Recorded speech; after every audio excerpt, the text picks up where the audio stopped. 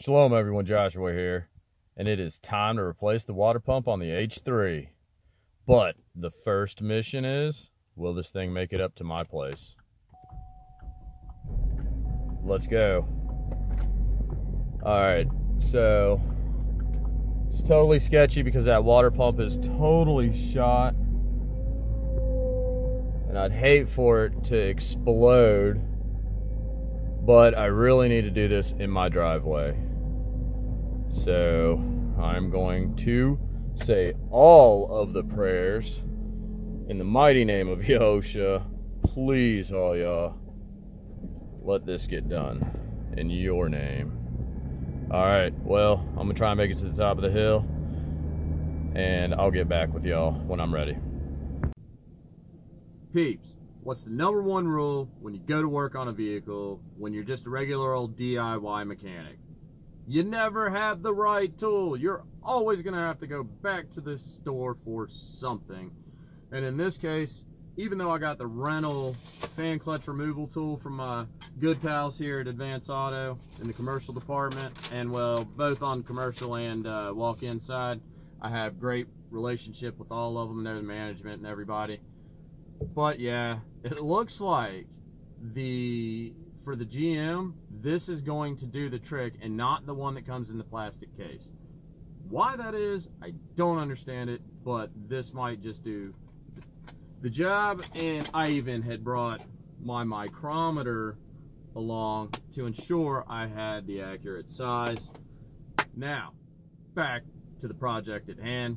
I'll see y'all soon. Okay, folk, this is what's transpired. I went ahead and had to mess around with different combinations of tools to get this to work appropriately, and it did actually require a tool from each kit. The long-handled wrench for the hex on the fan clutch worked great from this Ford kit, actually. Part number W80585. And now this would probably work. You just have to loosen the bolts on the pulley down there, the serpentine belt pulley side. Might loosen those, and then this will slide down behind them between the heads of the bolts and the washers. Now that might actually work. I did not try that because I managed to use the larger one of these that comes in this particular kit. As you can see, that is down in there, right here. And of course, I have a breaker bar on that, and then I used that. And yes, it worked to finally break that free. So now I am going to get the camera repositioned and show you all the rest of this buffoonery. All right, catch y'all soon. There's been a couple little debacles, of course, the whole getting the proper tools sorted for the clutch fan assembly removal. And then secondly, some nonsensical stuff on the radiator shroud, the fan shroud here.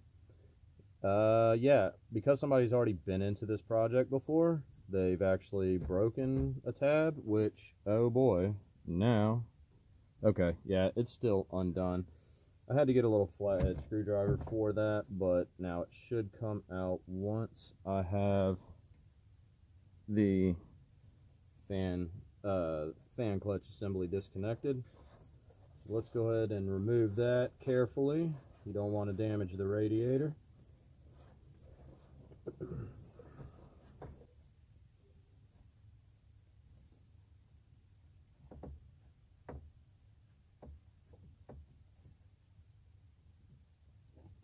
There it goes. Now, without smashing into the radiator, well, yippee skippy, the shroud doesn't want to pop out because I mashed it back into place, unfortunately.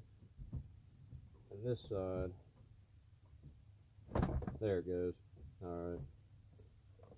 Now, what is the likelihood this far side will come out of there all swimmingly? Alright. Now, this whole kit and caboodle should kind of finagle on out of here.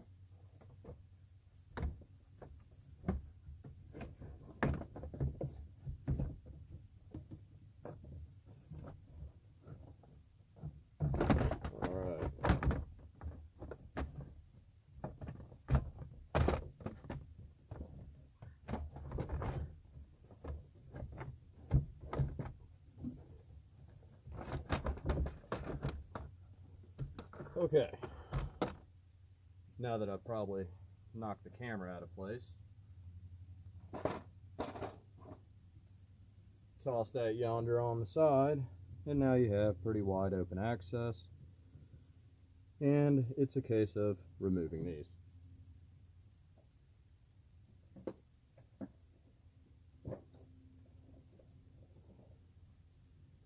I don't even know what size those are.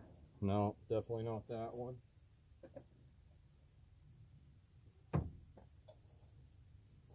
And they wanted to go metric, but I think a 1/2 inch will work.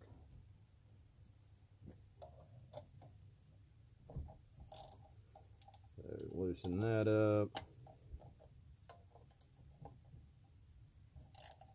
Yeah, as you can see, this thing's got all the wobbles to it. Oh, come on, silly.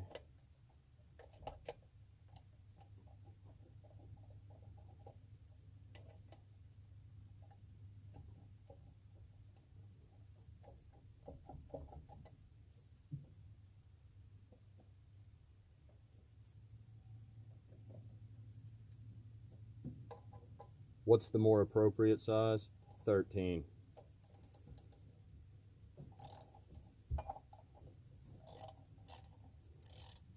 All right, got those loose.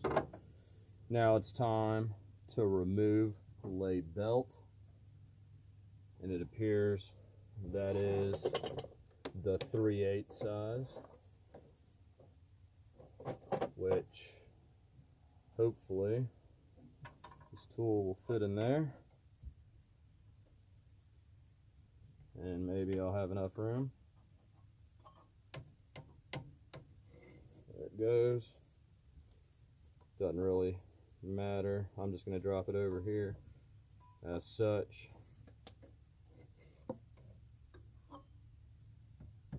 Get that out of the way.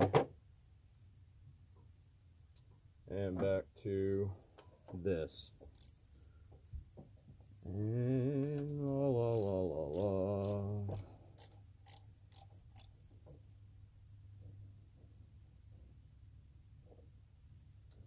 Well, I won't bore y'all with removing 4 pulley bolts, so I will catch back up with y'all when I have this pulley removed.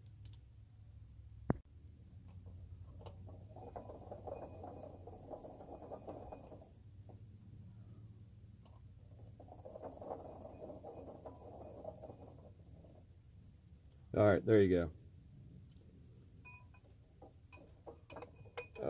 Come off of the O. Oh no, all the exciting.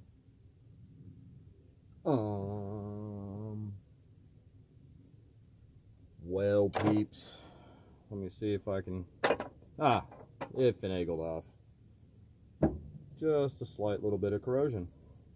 And now you have access to a water pump. And I must tell the owner that this water pump was not replaced. This water pump is the original. I mean, no question about it.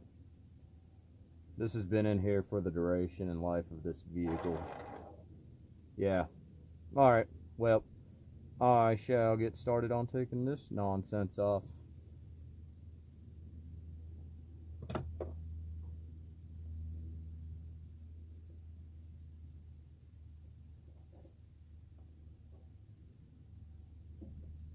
And what is the appropriate size? That would be a 10mm. And I'm going to utilize a short extension.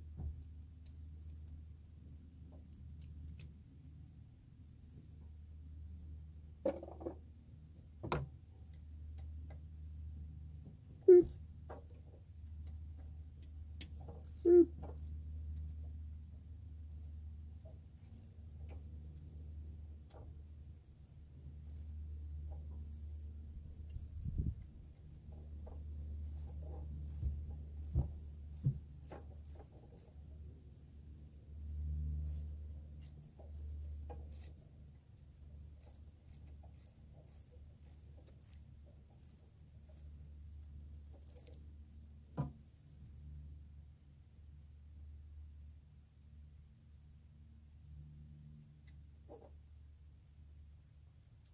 Well, I have more bolts to go, so I am not going to record all the rest of this nonsense. I'll be back directly. So, now it's time to give that a little tollywop and pop it off of there.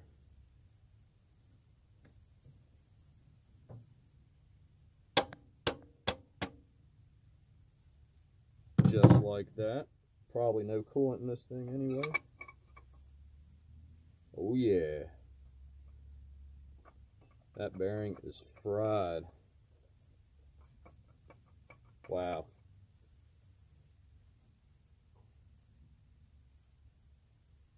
You can hear it.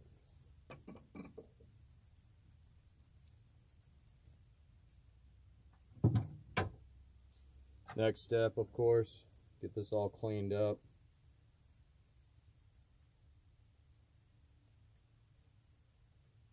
And then once you have all this cleaned up, as I'm told, these gaskets for the new one do not require any kind of sealant. So you can just plop the gasket on,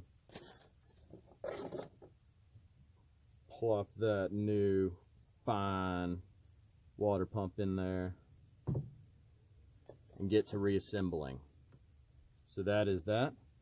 And I will go ahead and get this cleaned up, get it put back together, and I'll bring y'all along for the coolant system bleed, which is always so terribly exciting.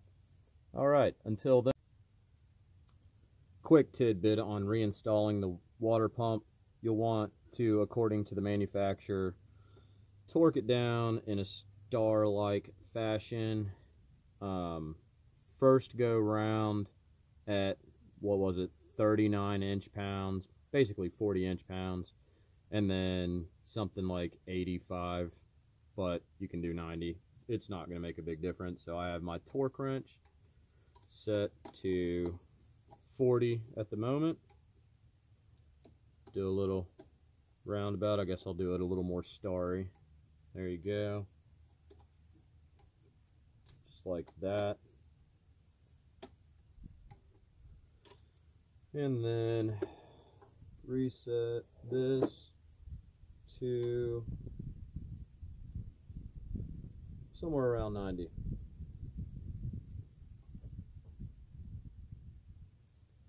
Which in this case isn't really existent. It has 80 and 100, so bam. Yeah, we'll go right about there. Looks pretty good. Who knows? It's pretty close.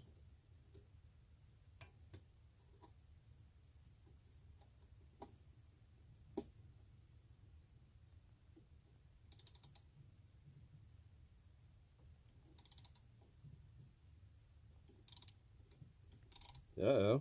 What's up with that, peeps? Is there a stripped bolt? So this may have just gotten a whole lot more lovelier.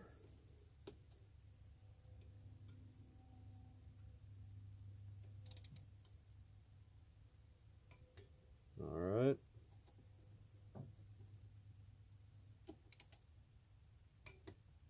Good to go there.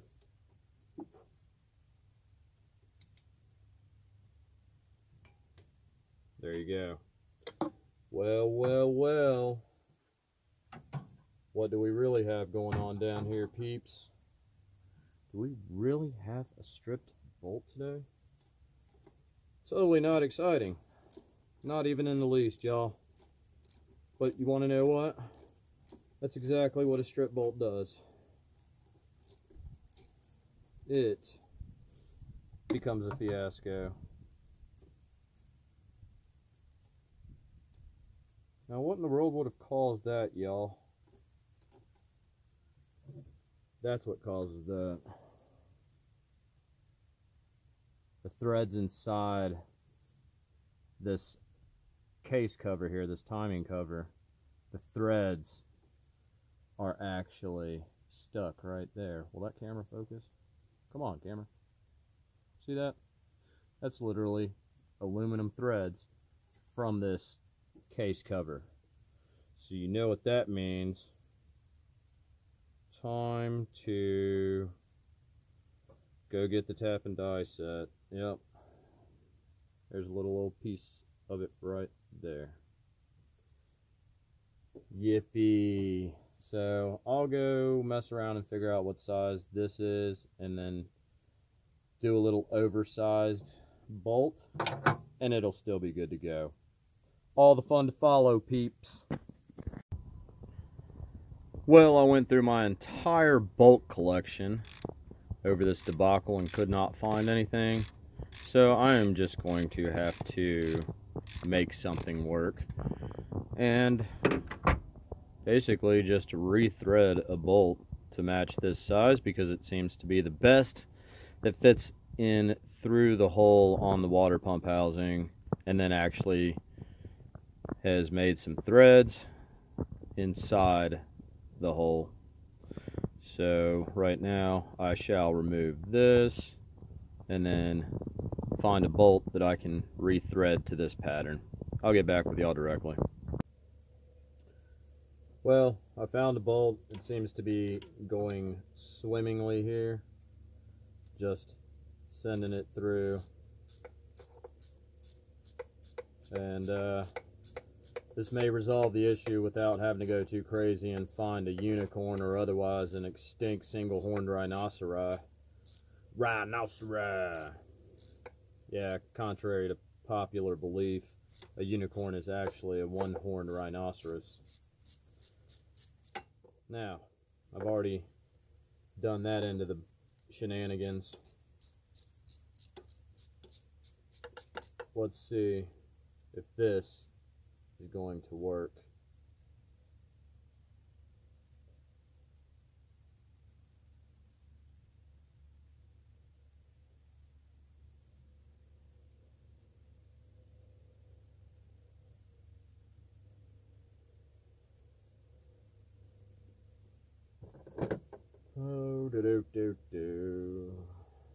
Oh, and for comparison purposes, there you go.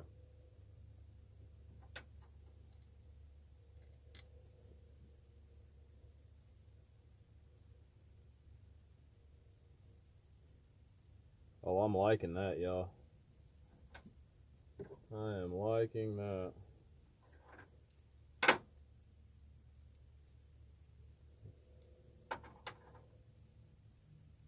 Alright, the only difference is this is an 8mm.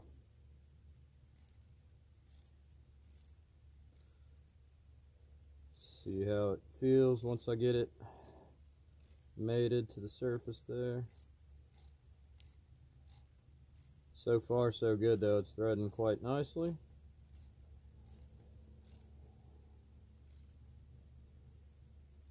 Oh yeah, that's gonna work, y'all. Yep, absolutely. So I am still on this particular bolt going to put a little red stuff on there, just a little drop to hold it, but yeah, that's the business right there. So if you're curious as to what sizes that is, take a look here. It is the 1/4 inch 28 right there, 1/4 inch 28, 1/4 NF 28. Oh, by the way, this particular, I think this is the Pittsburgh kit or something like that from Harbor the Freight. Little quick pro tip: the T-handle that they give you is pretty much garbage, and so I actually went to Lowe's and acquired this particular T-handle, which has this nifty little sliding clicky doohickey. Bam, has 3 positions, so you can set it to your fancy. And bada bing, bada boom, I just cut a little hole right there so I could set that in there. Done. This was a very, very helpful little addition to the kit. I just tossed out the other piece. Well, I didn't toss it out. It's just in my main toolbox. But there you go. that is the shenanigans there. And then of course, quarter in F28. So it has been one bananas of a project, y'all. All glory to the Lord for seeing me through and providing me the wisdom to be able to know what to do, and of course being able to source the right tools to get this job done.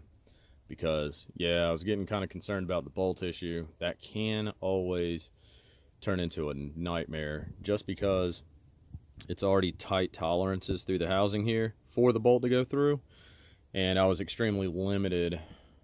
I mean, there was no way I was getting any of the M8 type stuff through there, none of this stuff. So I was just very, very fortunate to be able to use that right there, bada bing bada boom, and keep on rocking and rolling. So next mission, get that with a little bit of Loctite on there, get this all put back together, get some coolant in here, get the system debubbled, and get this back to the owner. All right, see y'all directly. Okay peeps, I'm gonna give this a shot. So as you can see, I already have that large spanner behind the 4 bolts with the pulley up here. I have the belt semi-routed, it's just not around the AC compressor down there, kind of just left loose for the time being. But now I will attempt to insert the fan and shroud and see how that goes. All right, but I just recommend getting this situated prior to trying to reinstall everything. All right, get the camera repositioned, and here we go.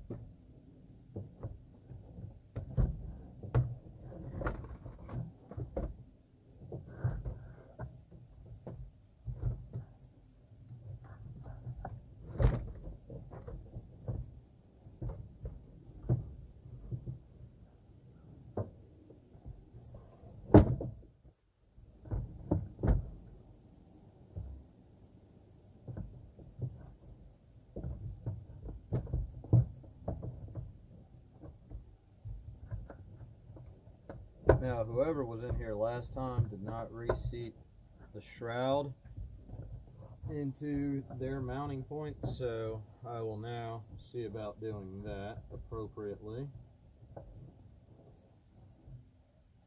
Let's see, it needs to shift over. What is the hang up? Okay. That's down there. Oh. Well, lo and behold, maybe they actually broke something. But for now, let me just see if I can get the fan clutch to start going back on. Which is always exciting.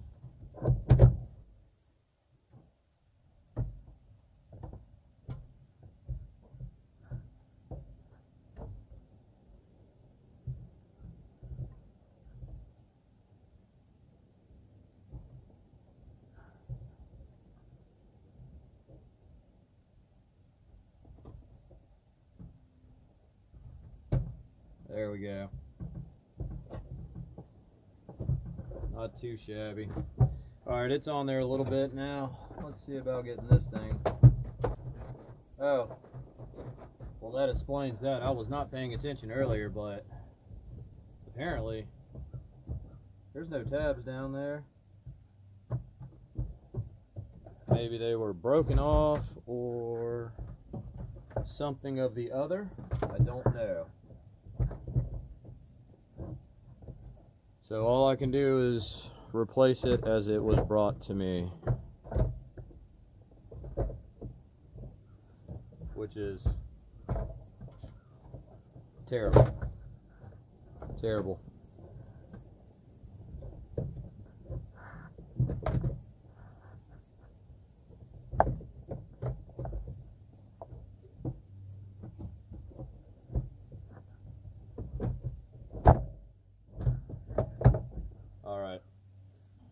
done is done. Here later on I might see if I can get a zip tie to hold that from rattling around. But there you go. That part is sorted. Now it's back to reinstalling the fan.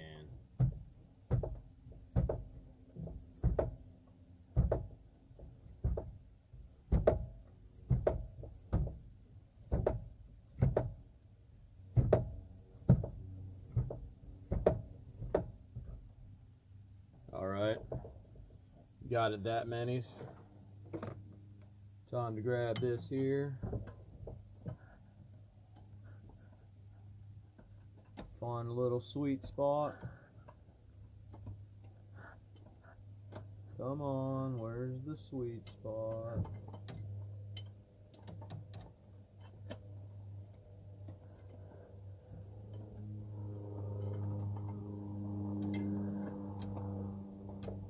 What I am finding now is that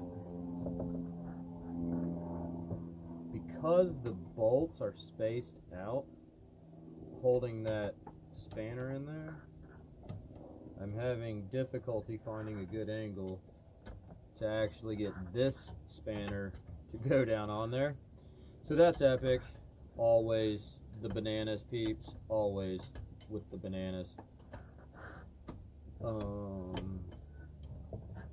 So yes, not terribly exciting.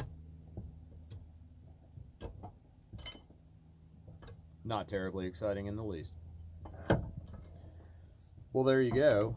Lesson learned on that nonsense. This spanner is too thick, even with... Oi.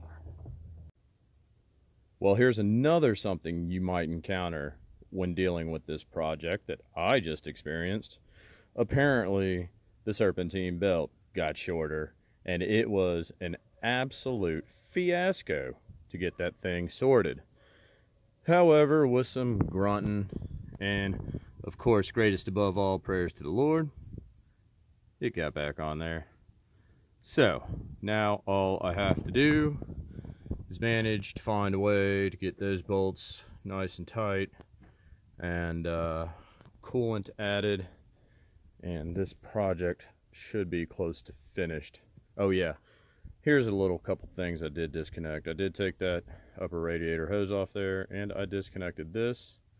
And one last thing I discovered along the way in this project earlier on, but I did not mention, check out that Hoobie-Doo cam sensor nonsense. Yeah, I'll have to go and address that at some point soon. But for now, back to reinstalling that. I'll go ahead and just plug this in. And then I can remove this. That's done. This has been the debacle of all debacles, peeps. But the finish line is in sight. All right, I'll update y'all directly. Y'all ready for this?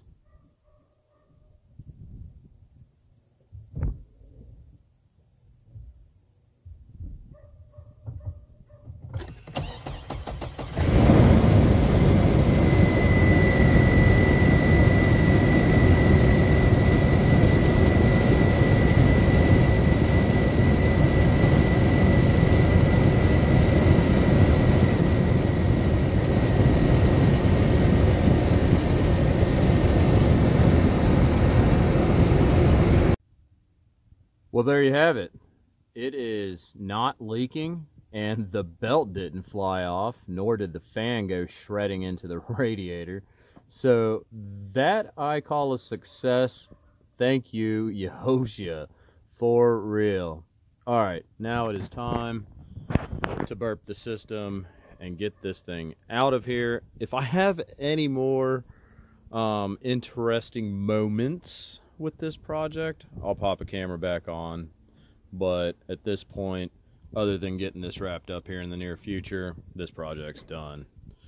So I'm just thankful the Lord saw me through all this nonsense. So yeah, y'all can do it. Just remember, If you're a DIY mechanic and you're utilizing Mickey Mouse tools from the local stores, just know you're probably going to run into some fun trying to get the appropriate tools to fit that clutch fan and get that removed. Other than that, it's all pretty straightforward, as y'all saw in the video. So thank y'all for tagging along through all the nonsense today, because boy was that riddled with some buffoonery. Alright peeps, take your skills, help your family, friends, neighbors, and strangers solve their problems, and always give praise and thanks to Yehoshua for providing. Repent and believe today. The days are growing dark. I'm out of here. Shalom.